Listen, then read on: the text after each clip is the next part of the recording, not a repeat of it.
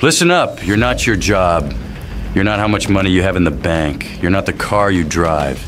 You are not your khakis. You are the all-singing, all-dancing crap of the world if you're pretending to be something you're not. Authenticity, my friend, that's where the real battle lies.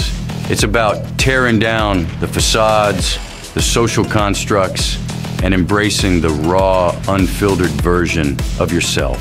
Forget about fitting into society's neat little boxes. They're just cages for your spirit. Authenticity is a rebellion against the manufactured norms.